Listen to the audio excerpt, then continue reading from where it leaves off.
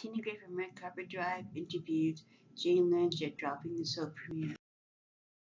Oh, okay. I can't wait to see this. Oh, good. It gets great. Besides you, I know some of the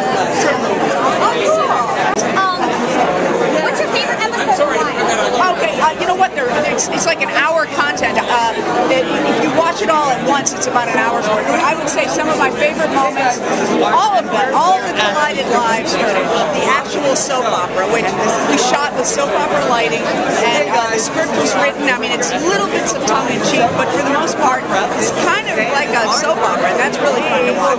And to watch Paul's, he gets a special light on his beautiful blue eyes every time they go in for his close-up, and that cracks me up.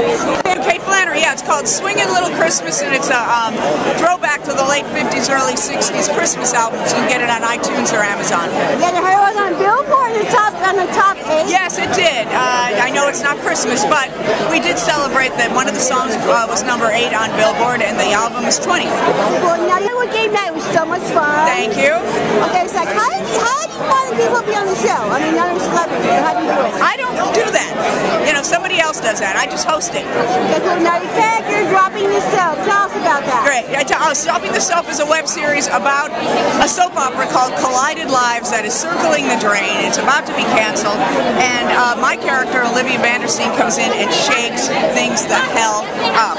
And so it's the backstage shenanigans of this soap opera trying to stay relevant and alive, and of course, the actual footage of the soap itself.